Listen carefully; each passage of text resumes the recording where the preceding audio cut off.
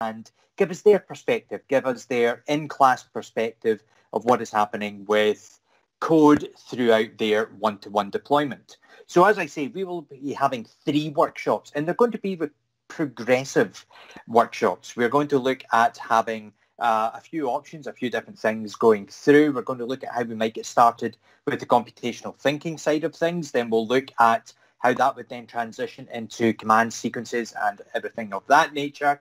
And then finally, we're actually going to look at how we can start to bring in some app prototyping and app design work as we start to go through. So as I said, this is done in kind of cooperation with the Apple Regional Training Centres. Even though I'm part of the digital learning team at Education Scotland, I'm also what's called an Apple Professional Learning Specialist. So it means I have the opportunity to work with the, as well as what I do with Educational Scotland, I've also got this ability to reach out that bit further into some of the other education communities that are garnered around using code, using iPad, teaching and learning. My background is maths and computer science. I realise some of you on the call may not know who I am. My name is Martin Coates. I've recently joined the digital learning team. I started life as a maths and computing teacher at a secondary level, but I also worked as developing digital skills at the primary level. So I've been quite fortunate that I've had a chance to work across both sectors, as well as working with local authorities, both nationally and wider field, to help develop their skills in the learning and teaching around the use of technologies. So we've had that bit of a welcome and introduction. We are going to use the chat pane a bit today. We're going to use that as much as possible. It is going to be a bit interactive at times. I'm going to get you guys to share a few things in the chat pane, just a couple of thoughts, observations, things of that nature. One of the first things that we'll do after we speak to Susan is that we're actually, and if I've got this wrong, Susan, you can kick me for it, but I'm delighted to be joined by Susan Ward, who is the head teacher at Kingsland Primary School down in the Borders. And Susan is going to take, I've got a stick as well that I've been told that I'm allowed to use if she goes over the 10-minute mark to kind of pull her away from talking. I think what you'll begin to find is that we are both very passionate around developing computational thinking when it comes to getting students to think about how they're going to solve problems. So I'm absolutely delighted that Susan is going to share her perspective and experiences and the things that have been going on. Was that a good enough introduction there, Susan? Was that you gave me a 5, so I don't know if that was enough or if we needed a bit more. But Susan, thank you so much. Thank you so much, and I'll pass over to you for the next few minutes. Thank you. Hi everyone. Yep, Martin said there, my name's Susan Ward. So I am head teacher at Kingsland Primary School. Brand new head teacher, I hasten to add. I took up post on the 19th of April. So prior to that, I was deputy here at Kingsland, and prior to that, I was principal teacher here at Kingsland. So I've been in the Borders since 2012, and I've been here at Kingsland since 2014. And really, what I've been asked to do today is to come along at the start of this Get Into Code progression of webinars, as Martin has said, and share with you a little bit about the approach that we've taken in the Borders, the approach that we've taken specifically at Kingsland, and really set the scene, I suppose, a little bit about what where we began and what we did when we were first starting to consider getting into code. So that's what I'm going to try to endeavour to do in 10 minutes or less, Martin, lest the stick be used. I will try to keep myself very measured. So really, I suppose the first thing I would like to say is that I do not have a coding background. I don't have a computing science background. My teachers from high school would think it was hilarious that I had involved myself in this way with a digital approach. So I am not coming to this with any particular skill set. I've always been interested in digital, and right from early in my career I always felt as if there was potential there and there were ways that we could be using digital to make learning experiences for children better. So that's really where I began with it. And in terms of computing science, I would say I came to that a little bit later. And for me, my first introduction to it was that idea of code and getting children coding. And there was a lot of talk probably 5 or 6 years ago now, about teachers, and particularly teachers in primary school, getting children coding, and this big focus on the idea of coding. So I want to just talk you through where we've come from, I suppose, in our thinking around that. So really, first and foremost, what I'd like to say is at Kingsland, we have taken an approach to computing science that isn't driven by coding. Martin and I had a good chat, didn't we, last week, and we were talking about this very idea of what actually is computing science, what comes first, and it isn't coding. Coding's a good bit down the road. The first thing that we need to do is we have to really embed computational thinking for children right from their very early days as learners. So it's not about us hitting primary 4 or 5 and thinking, okay, we're going to get on with some coding here. There's a whole progression of skills that has to go in before you reach that point, because for me, computational thinking is a way of looking at the world. It is much broader than just coding. And really, when you dig right into it, and I'll talk to you a little about how we use the benchmarks and how that's helped us shape what we've done here. But really, when you look at the benchmarks and you start to get interested in computing science as a curricular area, computing science is about careful attention to a problem and the curious and methodical pursuit of an effective solution. That's my little trademark definition. You can all have that if you would like it. I'll say it again.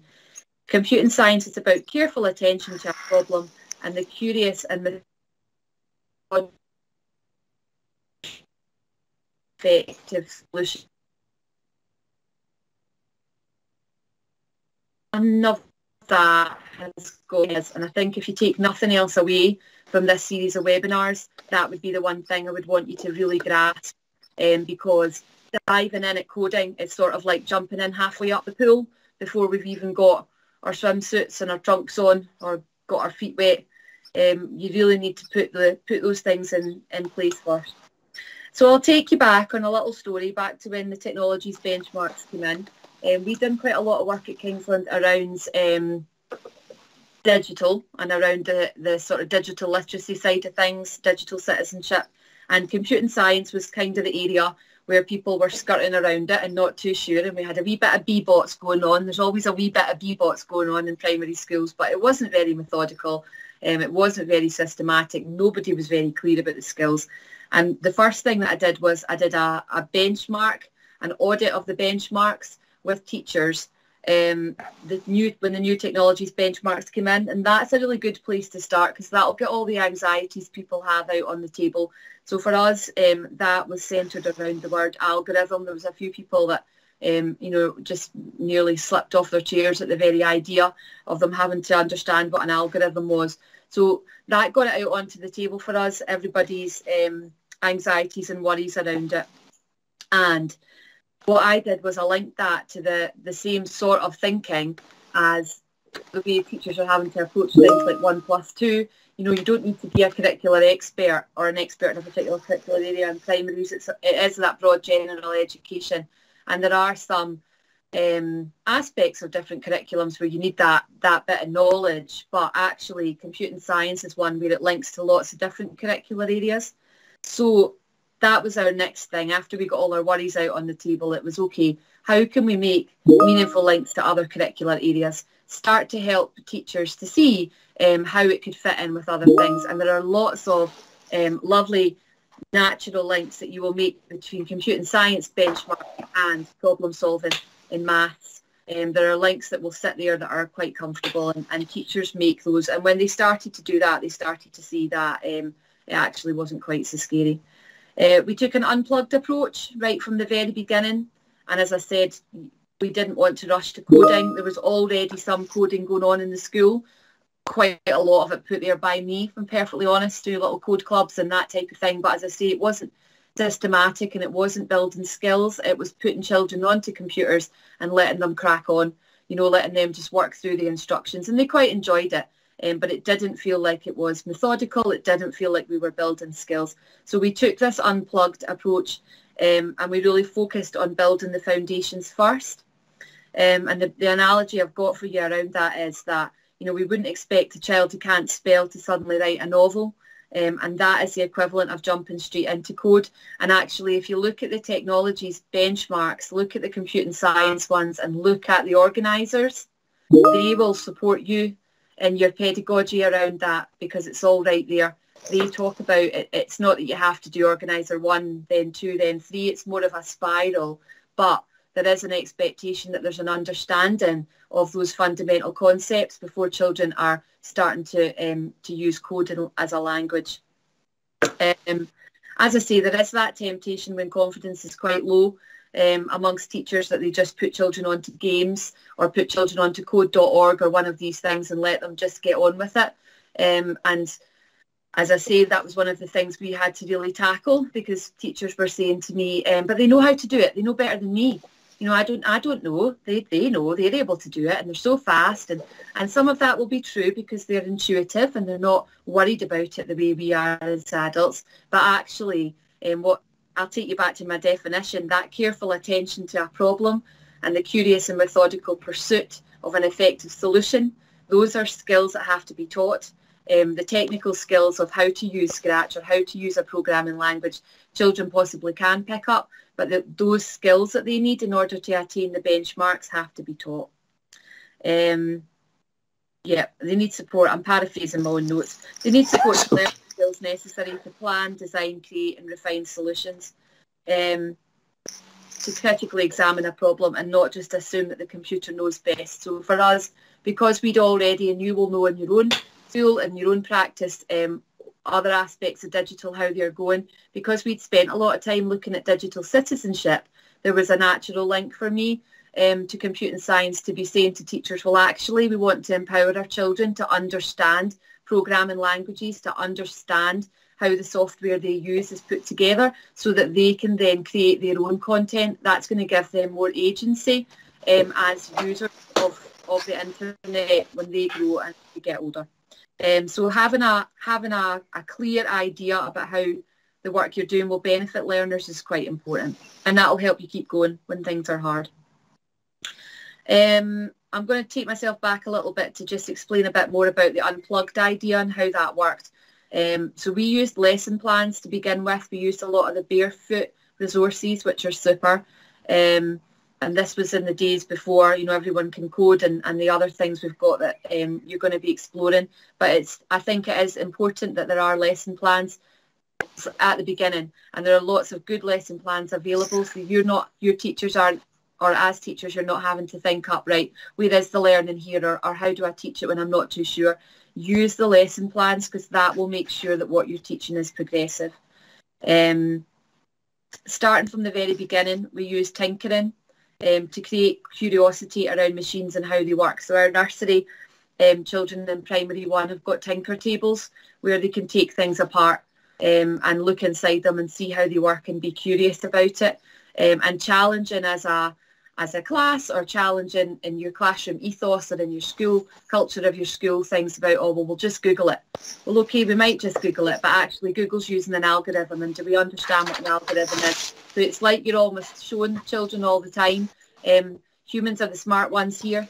It's not that the computers know, the humans have told the computers what to know. So that making all those little drippy tap comments really helps to build the culture in your school. Sorry to jump in there, Susan. I just want I thought that was an absolutely brilliant point you just made there, because I've experienced that with my own students when, you know, I've been working with them and we've been actually looking at developing their risk, you know, so their research and information, and how they're more inclined just to believe what they see on Google. They don't have that tendency. It's the same with Google Images, isn't it? They seem to think, you know, when you ask them where did they get that image, oh, Google Images. No, that's where you found it. That's not where you know. So it's kind of taking that step back, isn't it? And it's looking at the Internet of Things, or internet connected devices, and how they actually all kind of join into together. I think that's a really sort of good point, and a good way to kind of make students take a step back and think about the bigger picture style of working. Yeah, and it can feel overwhelming, and I want to put that on the table. You know, if you're coming to this for the first time, considering how you are responding to these benchmarks, or how you're going to move things forward in your classroom or in your school, it can feel overwhelming because you think, my goodness, where do I even get started? There's all that digital literacy stuff around, rights and ownership. Then you've got all this computing science stuff that all feels very niche, and it feels very content driven, and you have to understand it. And it can feel like it's all just a lot. So I think for me, I would really encourage you to just take that step back and think about, what do your learners need? What do they need in order to survive and thrive in their digital world, and put it at that level. And if you can embed as much of that in the culture of your classroom, every time you're using an image for a piece of work, you're challenging children on, well, where has that come from, and do we have permission to use it? It's that dripping tap effect is equally as important. I know we're not here to talk about digital literacy today, and that will definitely make Martin employ the stick, so I will not go there. The computing science side of it is actually the same. If you can make those meaningful links and help them to see how that careful pursuit, methodical pursuit of a solution is exactly what happens when, the devices they're using, every interaction they have on a device happens because someone has taken that curious approach. They've taken a methodical approach to finding an effective solution to something. And that's when you see it's a sort of, it's when you take, I don't know if it's the red pill or the blue pill in the Matrix, but it's like once you see that, you can't unsee it. And neither will your learners. And that's when the thing kind of really takes off. So don't feel overwhelmed and think, oh my goodness, where will I begin? And every bit of this will be new. Once you start talking and thinking in that way, your learners will too. And that's when the really good stuff starts to happen. I'll just finish. I've only got a few other bits to go, Martin, I promise you. That's okay. To kind of summarise, where we had taken it. So I've talked about that idea of making clear how it benefits learners. I'm not going to go on about that at length. As I say, the unplugged approach is really, really important, and it's easy, and it doesn't put a lot of pressure on you in terms of getting access to computers or access to devices or all that kind of thing. Showing that it's exciting and that you're in it together, you're learning it together, your energy and your enthusiasm for it will help children to see why it's good and why it's fun. A little bit about where we are in the Borders. So in the Borders, we have a project called Inspire Learning. And through that, there's been this rollout of one-to-one devices. So it's iPads that we've got down this way. And from primary 4 to S6 now, all children have a one-to-one device. And they're looking to put additional devices into primary 1 to 3, which is brilliant. And in lots of ways, that makes access to materials much easier. And, Martin's going to talk about Everyone Can Code and how that fits in, and how, Apple as a platform for that coding approach is given that systematic kind of structure to what is being delivered. But what I would say to you is it doesn't matter whether your class is 1-to-1 or whether your class is 1 to 33 or whether your class is, 1 to half an hour in the computer suite once a fortnight, COVID dependent, whatever situation you're in, you can start from where you are. All of the early level, most of the first level and some of the second level content for computing science can be delivered without any access to a device. So you don't have to wait to get started with this until you're 1-to-1. I would encourage you not to. If you're in a local authority that's looking towards or working towards 1-to-1, actually you want to be laying the groundwork now. One of the things I'm really excited about is we're sort of we're kicking on for 3, almost 4 years through now. So children we started with Tinker tables and that type of thing in nursery are now almost about to hit primary 4 where they'll get a 1-to-1 device. And for us, that's going to be really interesting because what I would like to see is that our children are better equipped to engage with programming languages and some of that, so more sophisticated content than our primary 4s were 4 years ago, because we've built it in as a culture and we've built skills. So it'll be interesting to see if that is what happens. There really needs to be a culture of computational thinking. That should be your goal, not can I get these children through X amount of code, or can they do, X number of puzzles or whatever it might happen to be. I think you need to be, certainly the feedback I've had from teachers is when they've engaged with this way of working, it's almost given them their agency back. it's made them think, oh, well, actually, I do know this and I do have a role here to teach. It's not just that they're all onto their computers and they're racing through and I don't know what's happening.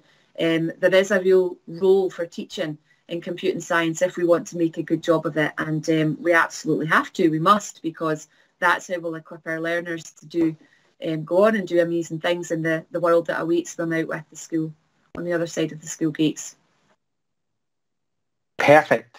Thank you so much, Susan. I love the fact that you're also talking about the fact that you're giving the agency back to teachers. You're giving teachers this ability to actually have a vested interest in what computing science looks like.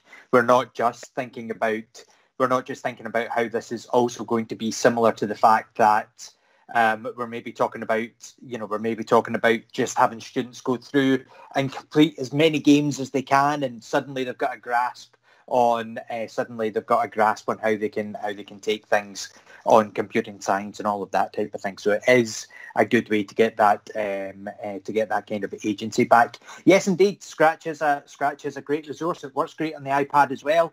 I think what we are trying to get across here is it doesn't necessarily matter about the platform, but the thinking that goes behind it. You could be on Scratch, you could be on Swift, you could be in Python, you could be in Xcode, you could be in Tinker, any computing language at all. If you give students that understanding, of how to approach a task, how to break problems down, how to condense it all so that they can break it into bite-sized manageable chunks, then the platform almost becomes secondary to it. We are going to focus on some of the Everyone Can Code resources this afternoon. And I know that some of you don't have access to the chat, which is fine. What we'll do is we'll be sending out a few different resources, but we are going to look at some of the different things that you can do in terms of getting started with code, how you can see some of the simple activities that you can do, how you can try to apply them using Swift Playgrounds, all of the stuff that's on the iPad. You could also actually see how this connects itself to what you're doing with other curricular areas. You know, coding and literacy actually go very hand in hand as we're going through. And then, you know, if we get a chance, you know, we'll show you some ways that you can share your success, some of the things you've been finding, and also most importantly, because this is what happens in coding, is sharing your failures. You know, without having something that doesn't work, we don't know how to make it work. Debugging, beta testing, all of these types of things play into the connection. So I suppose the first question, now you can do this if you have a secondary device, that's absolutely fine. But I suppose the first question would be, if you do have access to the chat, please do. If you want to come off mute to answer this one, or put your hand up to see if we could take this. If you were going to take a selfie and you were going to break those steps down, what would they look like? What would be the steps involved in order to take a selfie? If you had to think about something like this, using the camera app on your device, how would you take a selfie, or how would you instruct someone else to take a selfie? And for those of you who don't know what a selfie is, that's a picture of yourself that you take. Right? It's not a picture of the trees, it's a picture of you. Or as my mum calls it, I was trying to take that picture over there, but I took a picture of myself by mistake. Okay, so that's what happens. But yes, if you're wanting to give it a go, if we get any volunteers, anybody that's feeling brave, remember this is coding, this is computational thinking. There is no such thing as a wrong answer. Oh, look at that. It's a Monday afternoon. Okay, I'm going to call... Oh, there we go. Nobody else will then. Please. Okay, so take your device. I'll assume it's a mobile phone. Take your mobile phone. Yep. Switch it to, make sure it's switched on, and navigate to the home page. Okay, yep. Find the camera app icon and open the camera app. Okay. Check that the camera is that you're seeing yourself on the screen, and if not, find the button to change the camera. All right, okay. And then when you can see yourself in the picture, press the photo button and you have a selfie.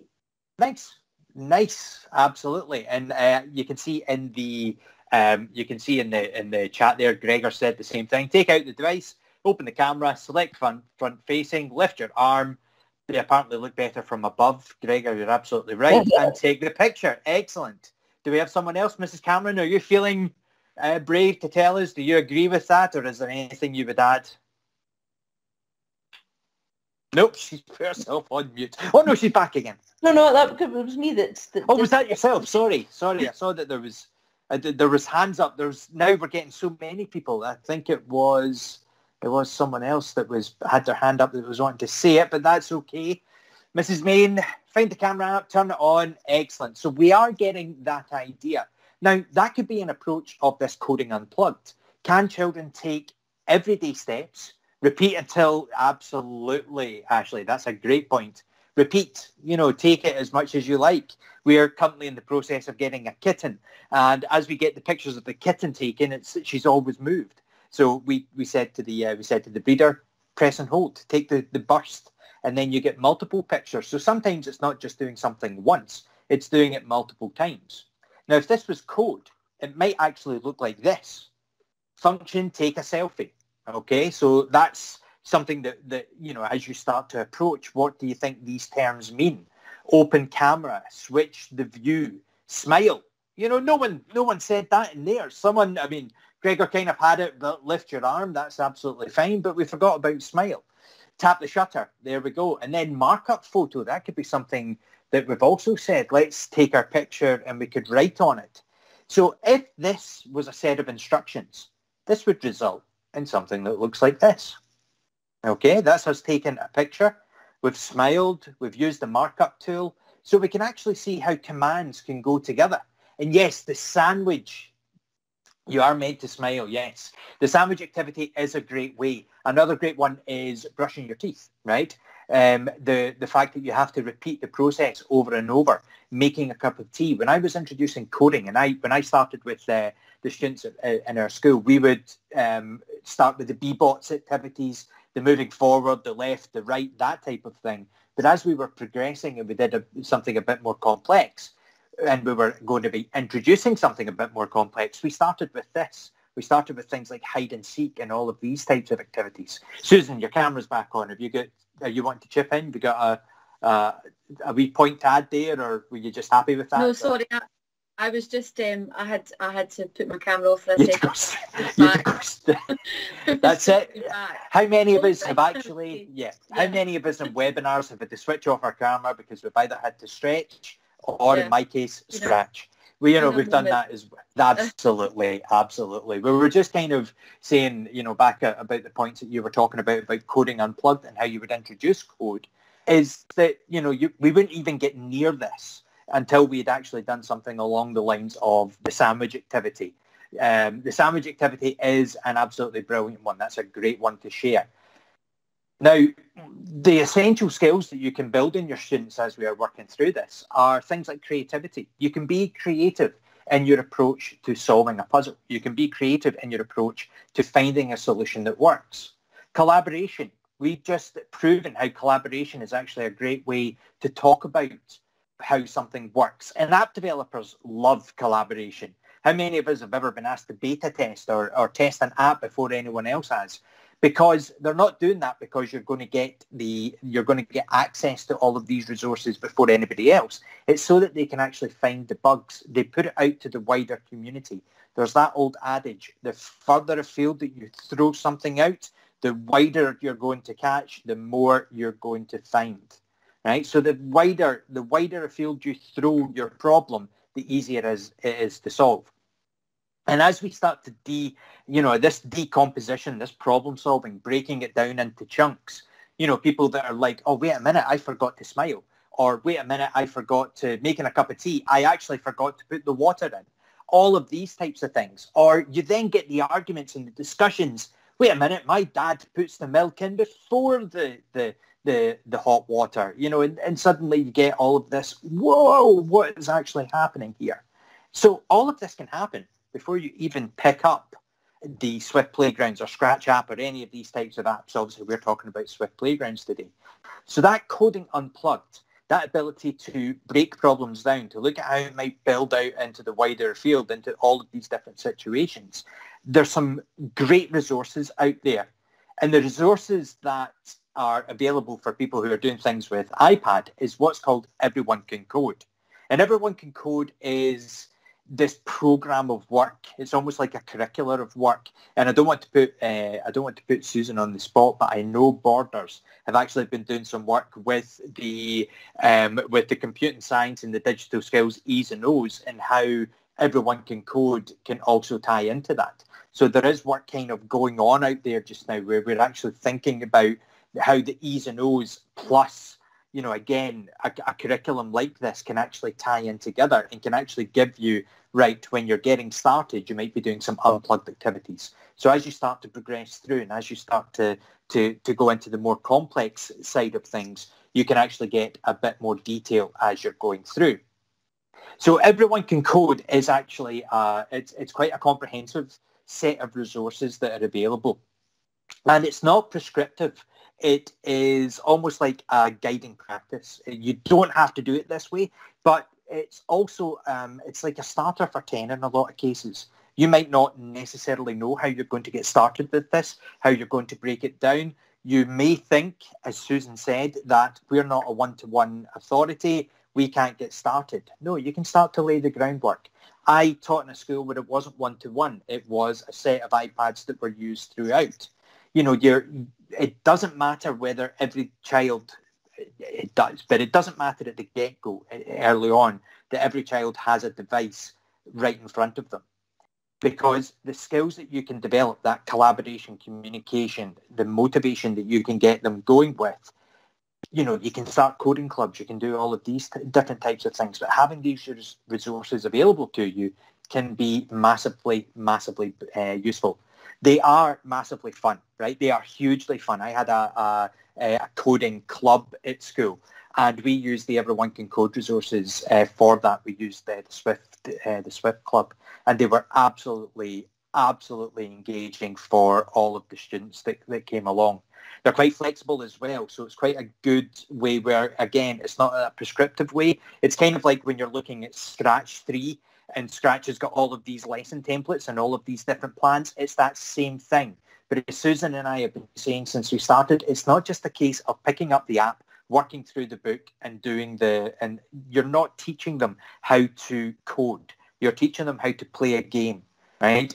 But as they progress through and as you progress through, because the teacher guide, the great thing about the teacher guide is it actually has the solutions, right? It's also got the solutions. You don't need to be, as Susan said, her background's not coding. And I'm sure as she has progressed through, her skill level has went from, I'm interested in code, I'm seeing how things go, but as I progress through, her skill level starts to go up, her confidence of teaching code goes up. Susan, would that be out of place saying that, or would that be, would something like these resources have helped you as someone who is a novice to teaching and using code?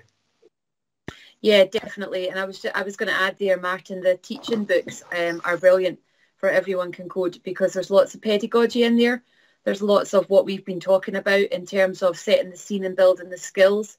And I think for me, when we'd been starting out, if we'd had Everyone Can Code and the iPads when we had started on this journey at Kingsland, it would have changed things in the sense that I think it would have given us a clearer pathway.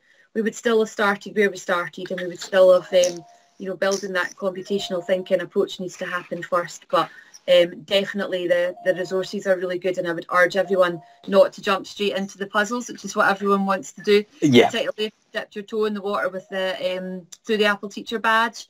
You might think, oh, I know what I'm doing here. You need to really look at the teacher books and take it a step at a time and use what's there to help you build the skills. Perfect. I couldn't agree more. Yeah, it's not jump in. Everybody wants to because suddenly, they're doing development, but it's not about that. It's actually looking at what's in the guides and how you can get started with it. So the Everyone Can Code teacher guide actually has quite a lot of good resources. Remember I was talking about how I might get started with younger students and we might introduce that coding unplugged. A great activity for that is the hide and seek. And there are resources that you can download with this. Let me take you into it in a little second. But what you can actually do is hide an object in the class.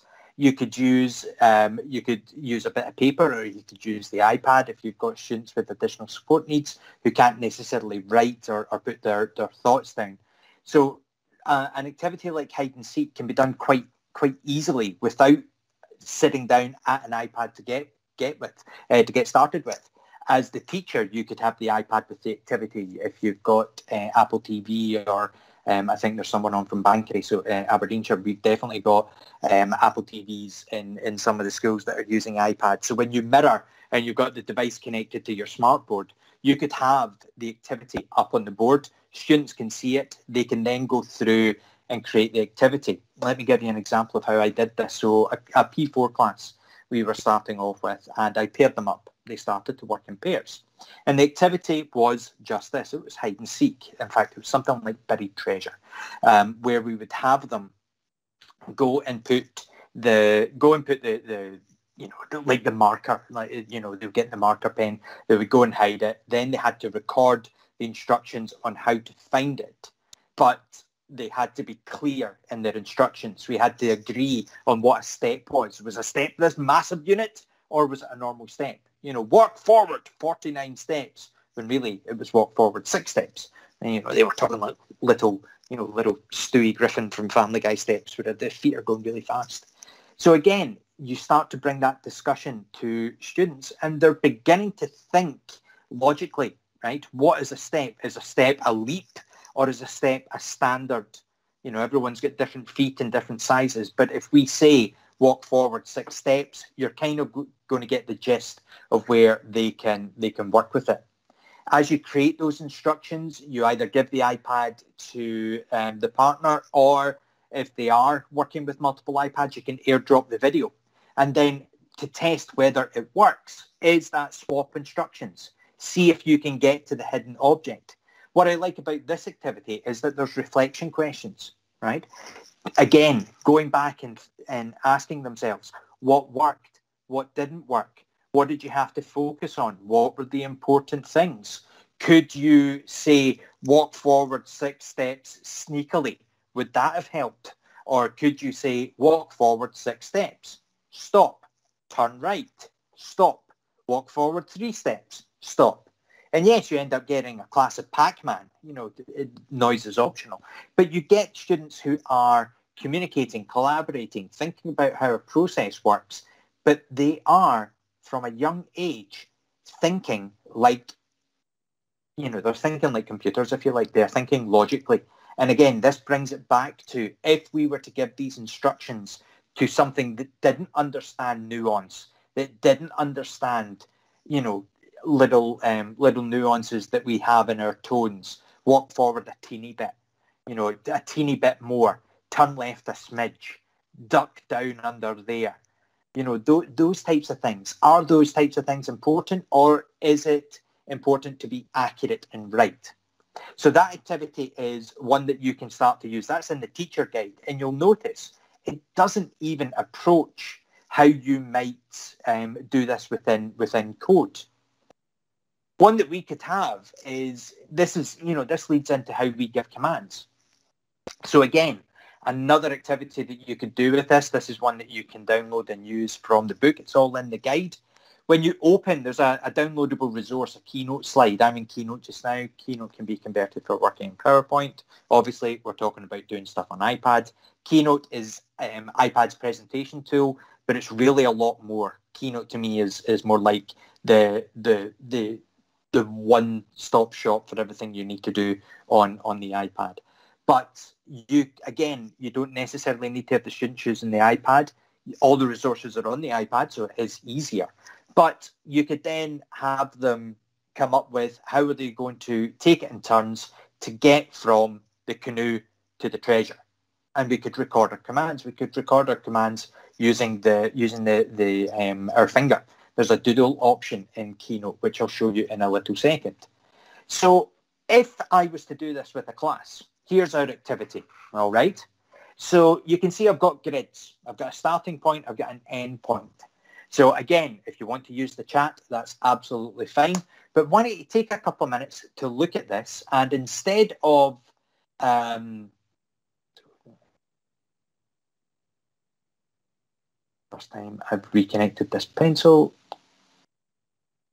because my iPad acted up the other day, apologies. So as we are doing this with students, you can see we've got the canoe down in the grid. Right? We could say this is familiar if you're doing blue bots or B bots. This could be a natural progression. And you could say, right, go to square C4. Okay. Now that's the final space. Go to square C4. But would someone that has never seen an object like this, would they understand that? Think of battleships. Think of that that's a really good activity if you're doing Excel or numbers work with your students. You can teach computational thinking playing a game of battleship where you could say, cell C4, you've sunk my battleship. Think about it's a good way for them to think about coordinate systems, going horizontally, going vertically. You're bringing in maths, you're bringing in shape, position, and movement. So I suppose the question I want to ask here is, how many solutions can you see to get to the treasure? Is there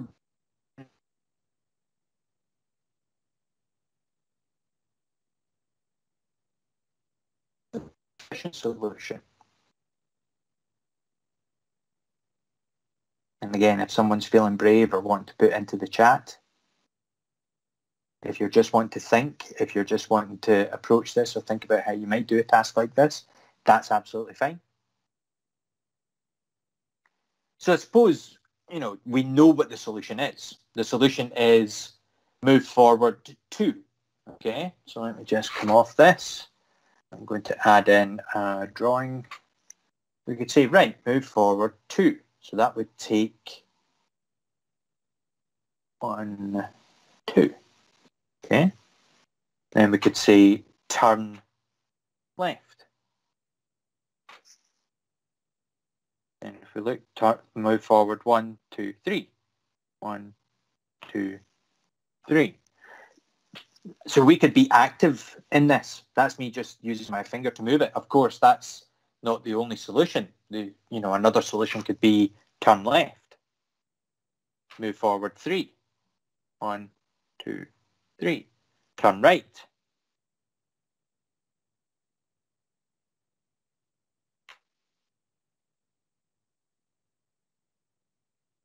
Move forward 2.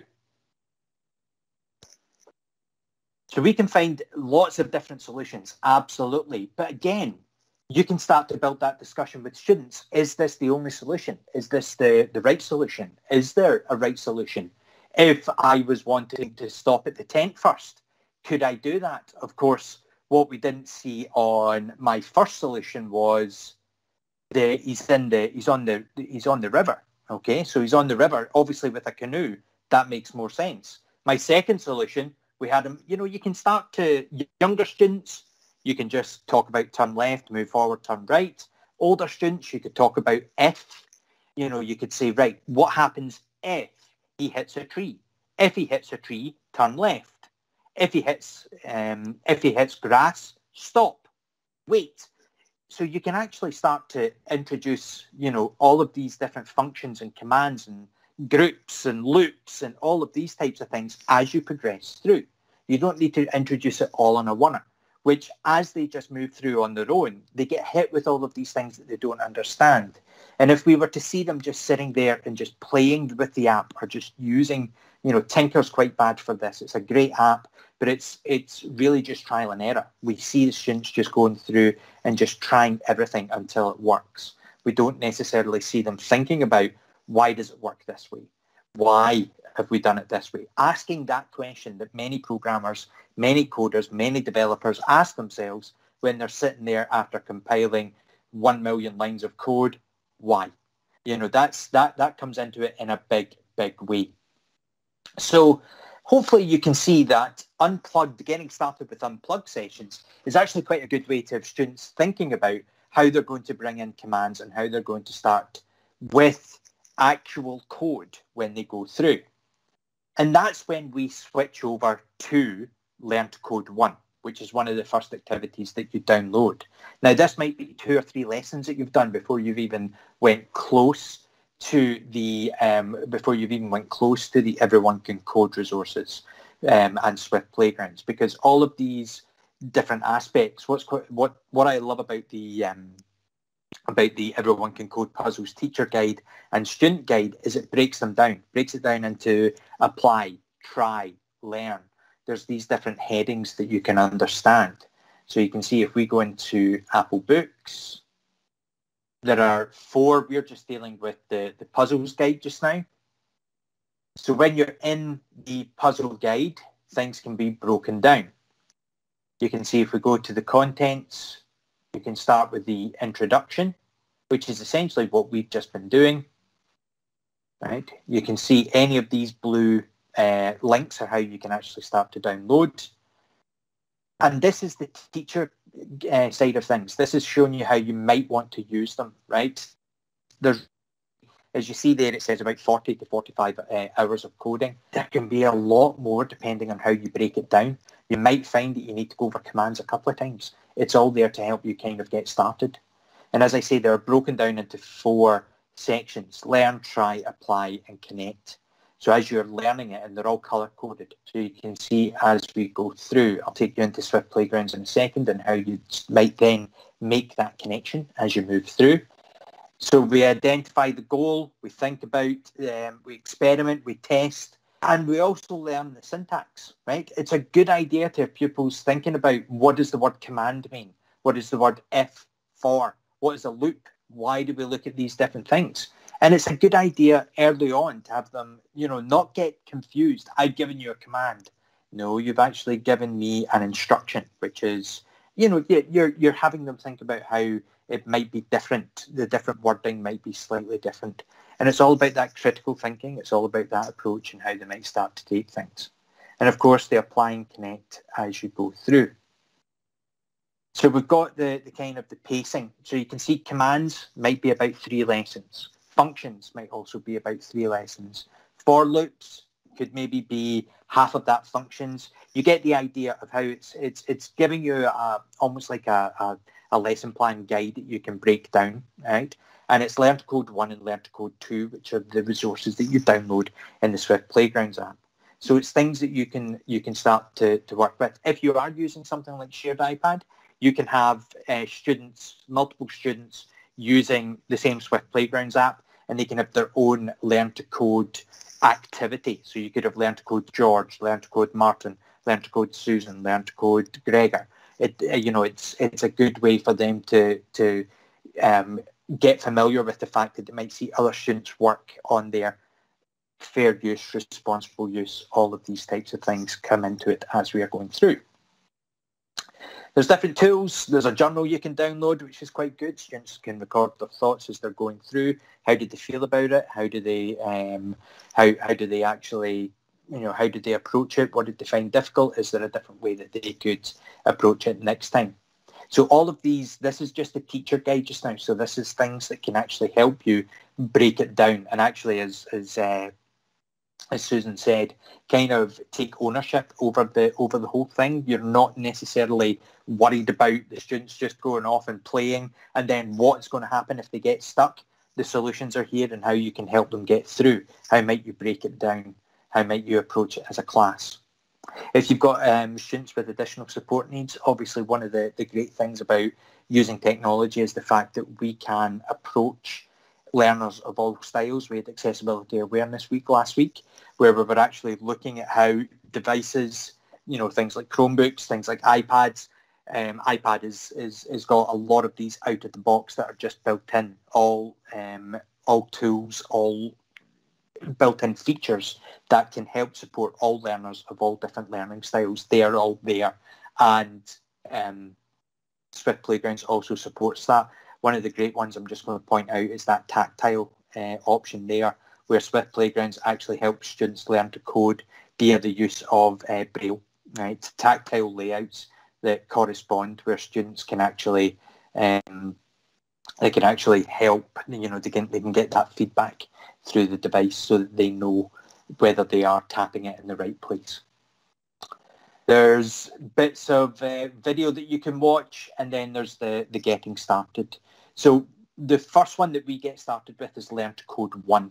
Learn to Code 1 is just one of these out-of-the-box, downloadable tools that you can use that also ties in with the student book, and as they start to get going with it. So, for example, if we go into Swift Playgrounds, you can see there's already a few that I've got here, but down the bottom, you can see there's more playgrounds. So if I tap on Learn to Code 1, again, it does require a connection. So if your Wi-Fi is a bit dodgy within class, you might want to have downloaded these just beforehand. Or if you've got digital champions within the class or within the school, it might be an idea. Once you've downloaded one of them, it becomes easy to duplicate. So if you're working on a one-to-one basis, it's pretty easy for students just to pick up and get going. However, if you have students who are working and it's a shared iPad where multiple students are using the same devices, you might want to press and hold, and you can rename. So I'm going to call this one Learn to Code Martin. You can see it renamed, so I know it's mine. Then another student might come along, duplicate it. Now, if you duplicate one, what is quite interesting here is that you can duplicate and reset it back to 0, or you can keep the changes that the other student worked with. So again, the best bit of advice here when students are working on a shared device basis is have a bit of respect for the other student's work. Always start from scratch. Have that bit of an honour system. So this one, I am going to rename, and it's not Martin Copy, it's George. And I need to make sure that I highlight the fact that George would have copied me, so that's why I had to make sure that I reset it back to 0. All right. So again, these are all supplemented by students working together, right, or working individually. So I could be working in pairs going through this. We've already done the unplugged activity, so students should be pretty familiar with what a command is and how we might start to go through. So I would have them do the Learn to Code 1 command activity, following a recipe, building Lego, right? If you don't follow the instructions, notice it doesn't say something wrong. It says something unexpected.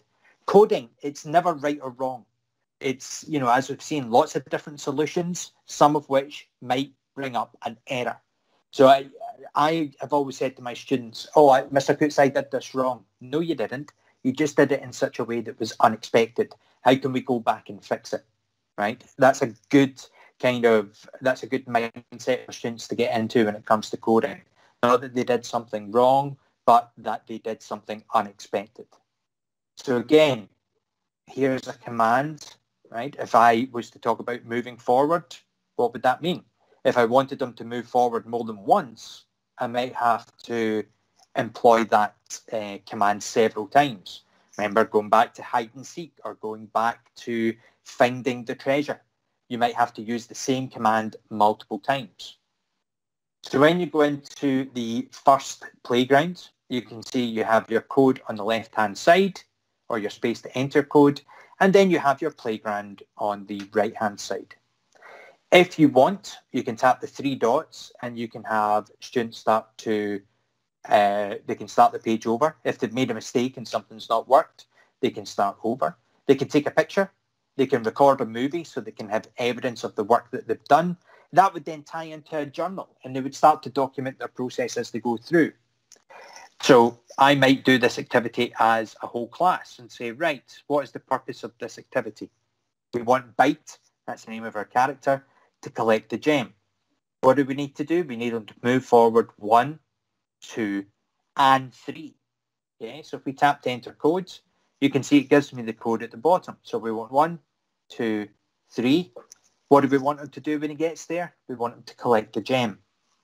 So now when we run the code,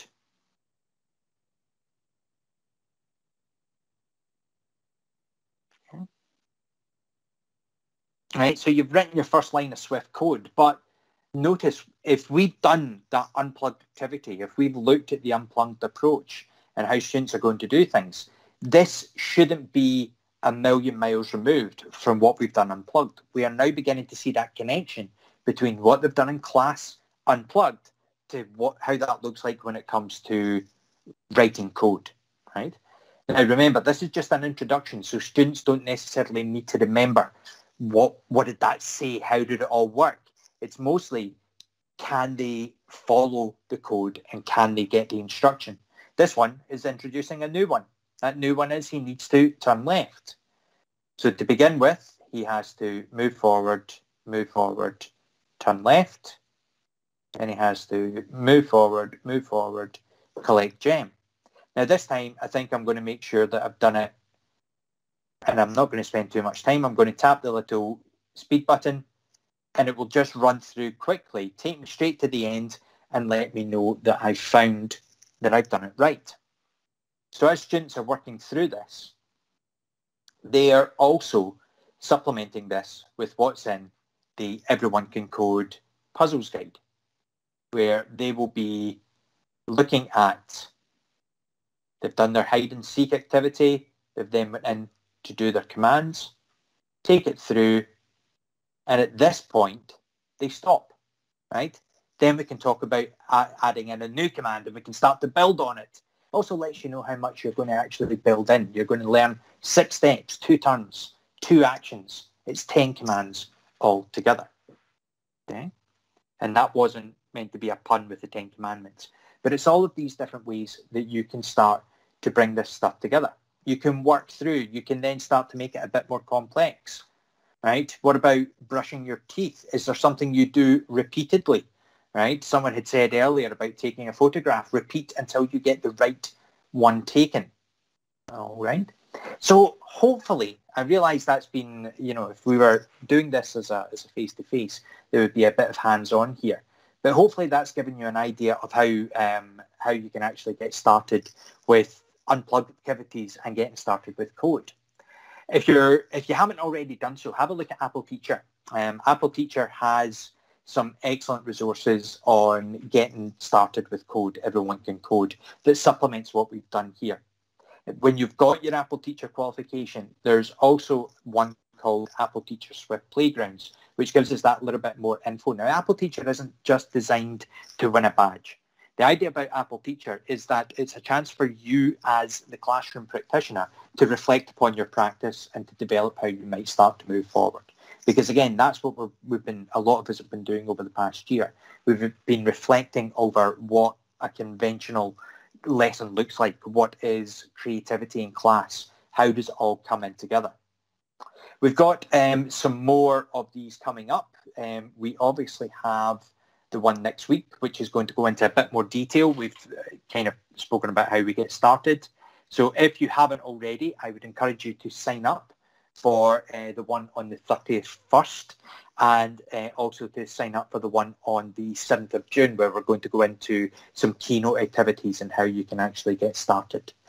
If you want to find some more info, have a look at, if you're on the old social medias, have a look at the hashtag AppleEDU chat. Everyone Can Code at RTC Cork. You can see I've used this slide before. It was actually meant to be Inspire SBC. That's what happens when you reuse a slide. You can look at Inspire SBC. That's Susan and the guys down in Scottish Borders. You can follow me, MCUTS81. You can follow the whole team as the Julian Scott. Thank you very much for your time this afternoon, ladies and gentlemen. My heartfelt thanks to Susan for taking the time to come and speak to us about her process and what has happened at Kingsland. My thanks to George and Louise from the team, helping me out at the back end with a couple of different things. And also my heartfelt thanks to all of you for taking the time and listening to me prattle on about coding over the past hour. Have a great evening. Hopefully I'll see some of you all next week. Thank you very much for your time. Thank you. Thanks, Susan. Thanks so much. Thank you. Thank you. Have a great evening, guys. Thank you.